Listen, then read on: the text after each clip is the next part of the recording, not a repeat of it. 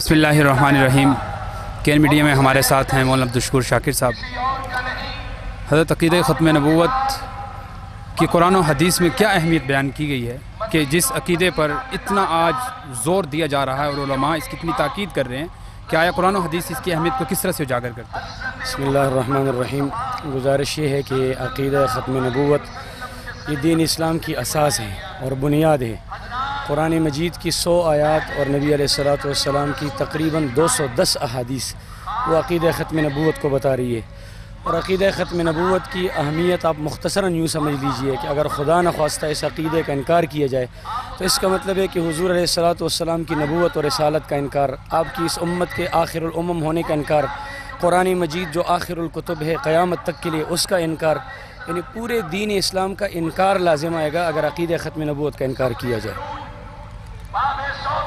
इसके अलावा नामूस रिसालत पर आज बहुत ज़्यादा कदगन लगाने की कोशिश की जा रही है, तो आप क्या पैगाम देना चाहेंगे कि नौजवानों को किस तरह से उसको रोकना चाहिए, किस तरह से कोशिश सोशल मीडिया पर कर रहे हैं? देखिए जी, गुजारिश ये कि नबी करीम सल्लल्लाहु अलैहि वसल्लम पूरी कायनात के तमाम इंसानों के लिए अल्हम्दुलिल्लाह काबिल एहतराम हैं।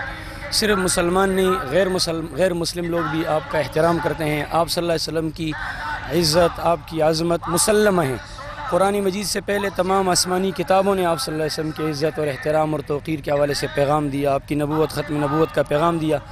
आज एक मुसलसल एक प्रोपेगंडा किया जा रहा है और एक तयशुदा मुनज़्ज़म साजिश के तहत मुसलमानों को भड़काने के लिए, उम्मत मुस्लिमा को ज़क पहुँचाने के लिए नबी अलैहिस्सलातु वस्सलाम की इज़्ज़त और नामूस पे हमले होते हैं, गुस्ताखी होती है, गुस्ताखों को रिहाई मिलती है। अभी ताज़ा आज का या कल का वाक़या है।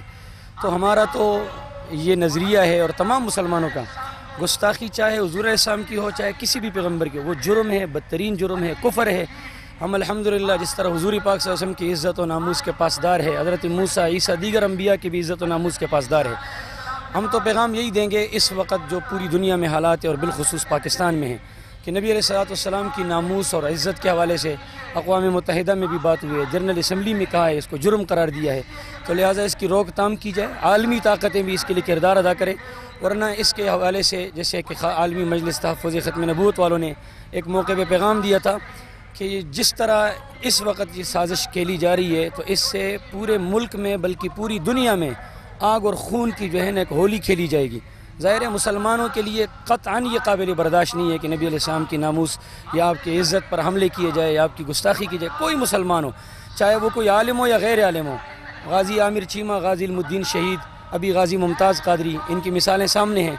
ये लोग कोई मौलवी नहीं थे, मदरसों से नहीं पढ़े हुए थे, दुनियादार लोग थे और इन महकमों में काम करने वाले थे, सरकारी मुलाजिम थे। लेकिन ये एक हसास मामला है और ये हमारे ईमान का जुज़ है। इसमें ये बात नहीं है कि कोई आदमी मौलवियों के कहने पे इस्तेमाल हुआ या मदरसे वालों ने कहा, ये तो हमारे ईमान का जुज़ लाजिम है। मुसलमान कोई भी चीज़ बर्दाश्त कर सकता है, किसी भी हवाले से तहम्मुल कर सकता है, लेकिन इस हवाले से वो क़त्अन कोई बर्दाश्त नहीं कर सकता। बहुत शुक्रिया हज़रत केन मीडिया सेल को वक़्त देने का।